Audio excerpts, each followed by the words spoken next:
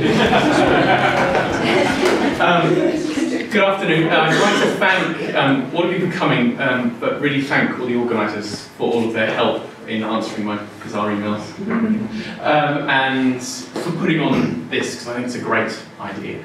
And what Peter and I would like to do today, Mr. Peter, and I'm Matthew, is to give you kind of a warm-up for what you can experience in the other room.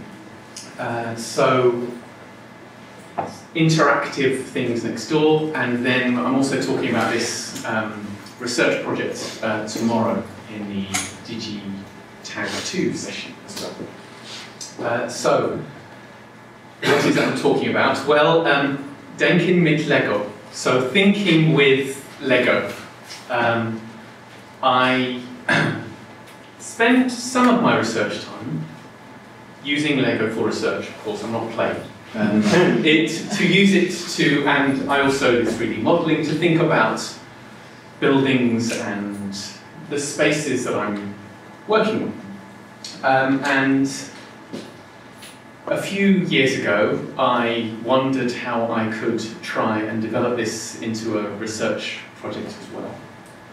And I was awarded from the AHRC a follow-on funding project, which is to work with schools, primary schools through to secondary schools. Now, the project was initially to take my research on Greek houses, daily life in ancient Greece, and to take it into primary and secondary schools, and to develop cross-curricular activities with that material. So, to not only teach about Greek history, which can feed into the primary curriculum or to classical civilization at GCSE or Peta, but to also teach about science and maths and literacy. And it's literacy I'll be focusing on tomorrow, and IT and other areas of the curriculum, and importantly, do this through play.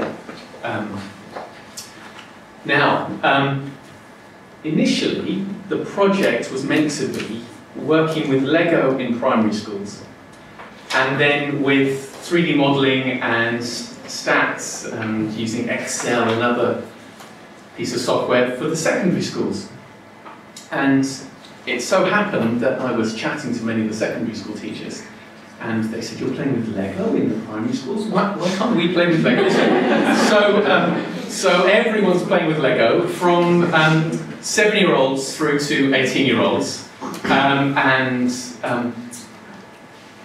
What we've been trying to do is to make studying the ancient world and thinking about archaeology more exciting in the school environment. Well, we're all very aware that teachers are very pressurised when they're teaching.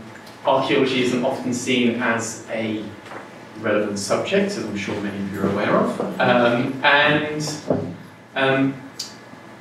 As I'm sure you'll also be interested to hear, that many teachers I've been working with aren't aware that women can be archaeologists, particularly in primary school, and so they're not aware that you can, or that you can talk about it as a career to children in primary school.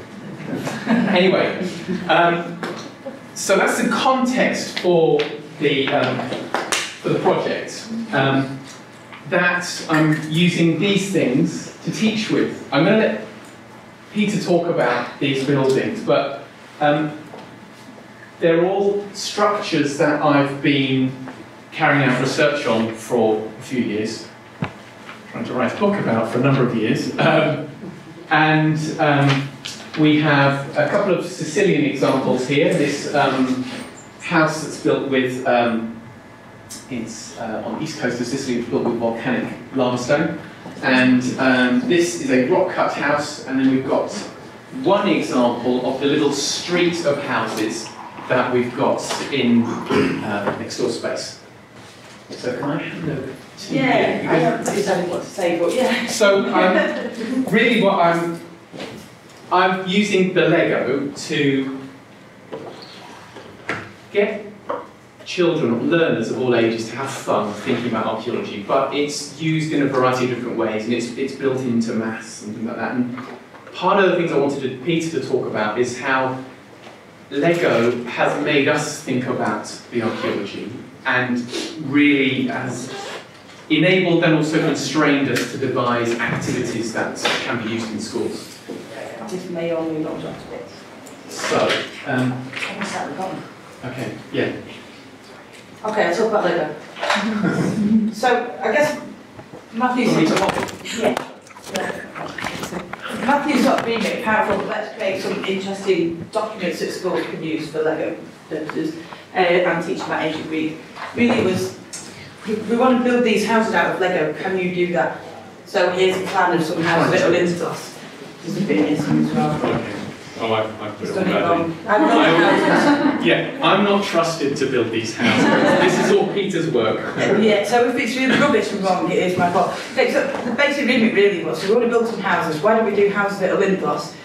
For a variety of reasons, partly because of the interest in properly laid out streets, orthogonal cities and so on, a key feature of some cities in the classical period. Why don't we do those? And there's enough of them so we can get different groups in classrooms to build their own house. They won't all be the same, but they can all work on the project. so I basically...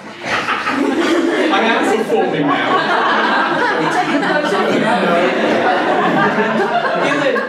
Anyway, it's nice to be the assistant.